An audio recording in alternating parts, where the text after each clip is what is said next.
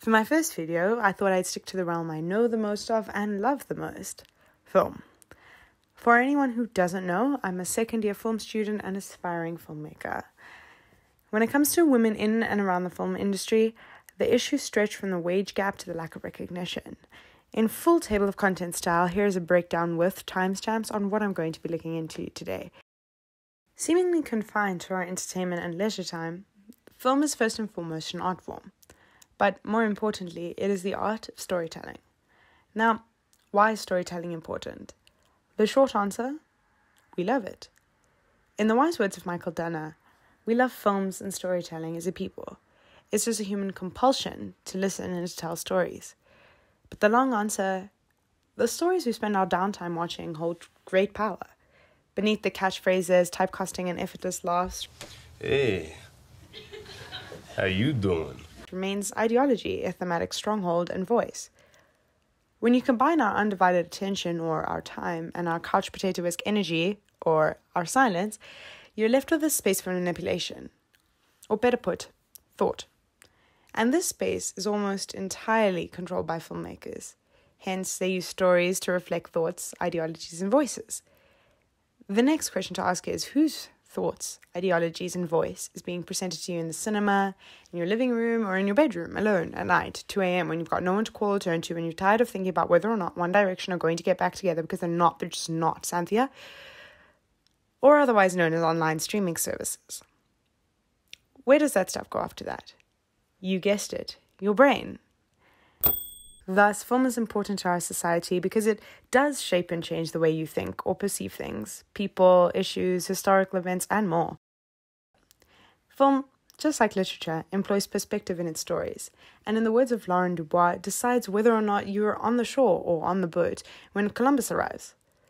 Thus, stories are visions of reality on screens for us to relate to or for us not to relate to. Women on screen refers to the portrayal of women in films via characters within plots. The first thing I'd like to explore is problematic tropes. Firstly, the cool girl, and then secondly, the strong black woman. Cool girl. Men always use that, don't they, as their defining compliment. She's a cool girl. Cool girl is hot. Cool girl is game. Cool girl is fun.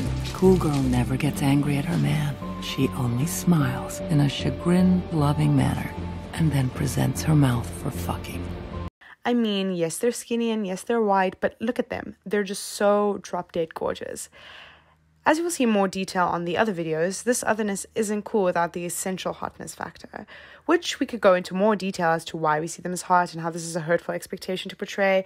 But for now, this trope says it doesn't matter how much beer you drink, how much sports you watch, or how much you know about cars or motorcycles. It's just not attractive unless you physically are already. Next up, the strong black woman. Don't you think I ever wanted other things? Don't you think I had dreams and hopes? What about my life? What about me? Here's where I take what I paid 75,000 Rand to learn and offer it to you for free. Dear University of Cape Town, thank you. The strong black woman can be subsectioned into 1. The nurturing, asexual, overly selfless mammy. 2. The argumentative, highly hostile, emasculating sapphire. 3. The lazy, dependent welfare queen. And 4. The sexually promiscuous Jezebel. These portrayals, however different, converge to create a universal idea of the strong black woman that feeds into society and the unfair expectations we hold to black women, which include they can handle anything that comes their way, they have struggles to overcome, they don't have time to experience emotions, loving ones and or anxiety and or depression and or feeling overwhelmed, etc.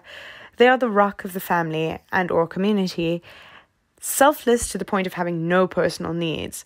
Basically, a persona and performance of managing a difficult life with dignity, grace, and composure. But tropes are only a small part of a large ideological picture. Women in film are constantly being portrayed as if their only interests are fashion and makeup, and when those are their interests, they're seen as shallow or without self-esteem or unintelligent. Their stories often follow the journey from singleness, which is seen as undesirable, but that's another story for another video, to happy couple, ultimately ascribing their happiness to a male counterpart. Then they have the nerve to call this load of bullshit, although entirely watchable, enjoyable, and defining my teenage life and beyond, chick flicks, or in some circumstances, women films. Then they create a bipolar opposition. How many films have you seen where women have careers, but they're so career-driven that their relationships, family life, and well, just about anything else is not at all what they want or not in the picture? And all of this is without the fact that women are about 3 times as likely to be sexualized in a film than their male counterparts. All in all, on screen, we need more visual material on women in our own and other cultures, but we also need to see how women everywhere are changing and struggling with the situations in which we find ourselves. According to their research, the ratio of men to women working on films is 5-1. Beyond that, there is an obvious gap between the number of women working as directors, writers, executive producers, editors, and cinematographers, so the production jobs in essence, excluding the crew jobs, and their male counterparts. Why does this matter, and how will this, if at all, make a difference to the stories on screen? In her TED Talk, Dr. Stacey L. Smith remarks how women behind the camera can change how women are seen on screen. In her research, female directors are associated with more girls and women on screen, more stories with women in the center, more stories with women 40 years of age or older on screen, more underrepresented characters in terms of race and ethnicity, more women working behind the camera in key production roles. If we need to tell more women's stories, we need to let more women tell stories. Not to be confused with women on screen, women in front of the camera refers to your women actors. In studies undertaken by the New York Film Academy in 2017, the following was revealed. 25.6% of women actors get partially naked, while only 9.2% of men do. And I know it seems weirdly futile to be arguing about the differences in earnings in millions of US dollars when almost half of the population in South Africa live below the breadline, but there is a large gender wage gap that is worth drawing attention to in order to truly illustrate women in the film industry. In 2017, the highest paid actor was Mark Wahlberg, who was in 4 films that year, including Transformers: The Last King and Daddy's Home 2, and earned $68 million.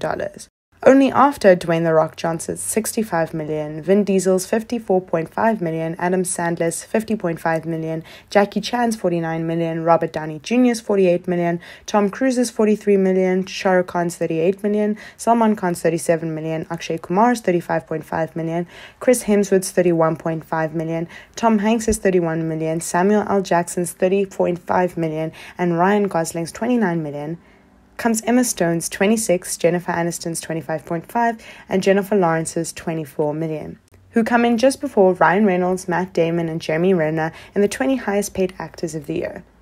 Not to mention, there are 3 white women.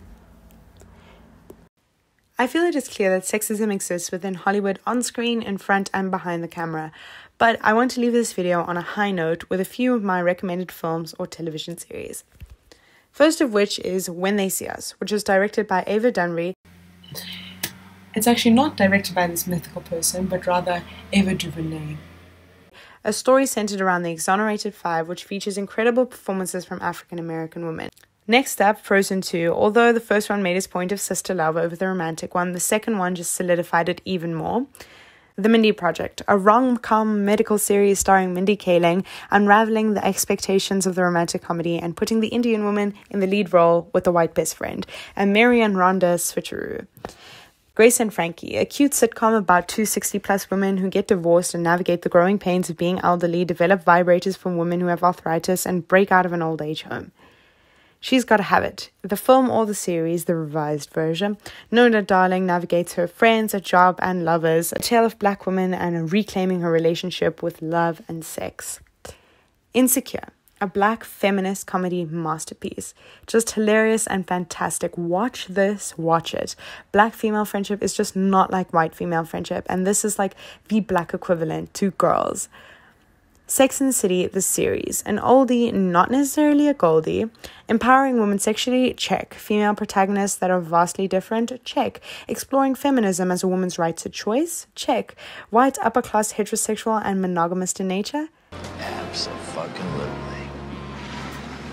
However, I did find it refreshing to see women's issues, especially the sexual ones, portrayed on screen. Then finally, something I have just gotten around to watching, The Morning Show, exploring sexual harassment in the workplace, the most talked about, impactful, but yet least understood part of the Me Too movement that affects millions of people every day around the world. It gets explored and picked apart from every angle. A must watch. I realize my television series bias in these recommendations, but nonetheless, go forth and change the world. 1.5 hour period of sitting on your couch at a time. Stay home, stay safe, and sanitize this lockdown period. I'll see you next time on Feminist Friday.